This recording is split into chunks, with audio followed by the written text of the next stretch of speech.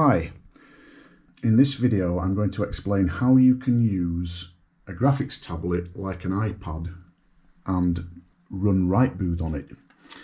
Now what you need for this is a product called spacedesk, and here we have the website, the spacedesk website. What you need to do is to get hold of the display driver for Windows. That's here. Now I've installed the Windows 10 spacedesk driver software, so I've previously installed that. I'm going to run it. That's spacedesk, and it's the spacedesk driver console.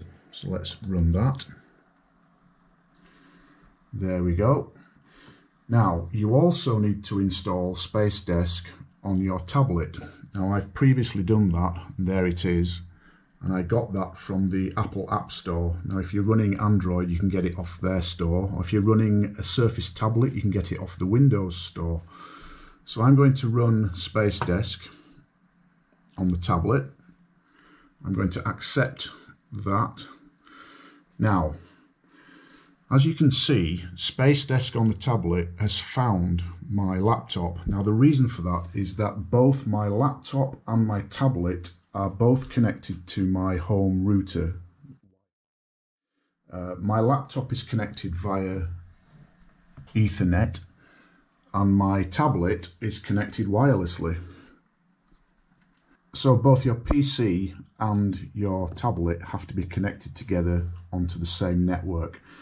So once you have that, spacedesk automatically detects the driver console across your network. So I'm going to start the app now on the tablet. Wow. So what we've got now is that spacedesk has automatically duplicated the desktop of my laptop on the iPad screen. And the lag is pretty minimal there. If you realise what's happening, it's actually sending updates across the network onto the iPad tablet screen. There's very little lag there, which is pretty good. Now what I want to do is I want to extend my laptop desktop so that it appears on the tablet. So let's do that. I can minimise spacedesk. I don't need that now. Let's come out of the browser. I'm going to right click on the desktop, choose display settings, and as you can see, Windows knows there are two monitors attached. If I scroll down, you can see that the multiple display section is set to duplicate. So what I'm going to do is just extend. Now watch what happens. I'll pull back here. I'm going to extend the displays, keep the changes,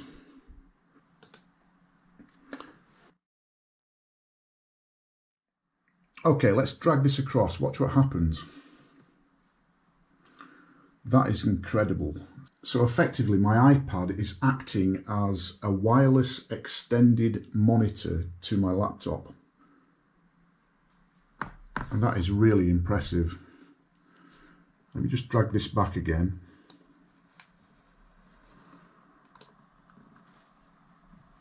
I have to keep it running, so I'm going to minimize it.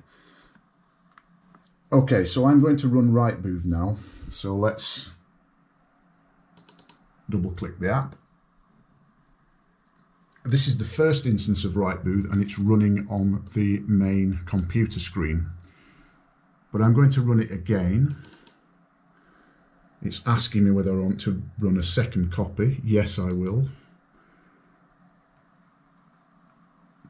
Now you can see that the second instance has got a number 2 next to it, and I've actually chosen to run a sharing station in the second instance. Now if I look at the design properties, go into event structure, multiple monitors, and look at where the screens are going to appear, they're going to appear on the second monitor. So I'm going to do that now. I'm going to play this second instance and watch what happens. And there you go. RightBooth is running on the second instance. It's running a sharing station on the second instance, and it's fully interactive.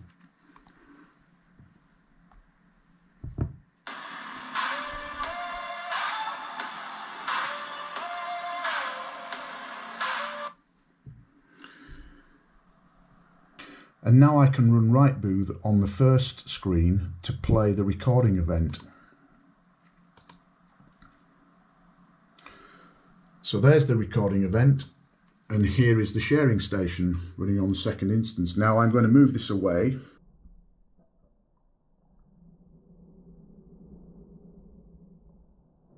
So this is going to work regardless of where I put it, so I'm going to put it over here. And remember, this can be any tablet. It can be a Windows Surface tablet, it can be a large Android tablet or a larger iPad. So basically any Apple iPad or Android tablet or Microsoft tablet will work. So again, I'm working the system here. Meanwhile, over here, the RightBooth recording event is happening. Now I think that's incredible. So running RightBooth on a tablet using spacedesk. So check it out.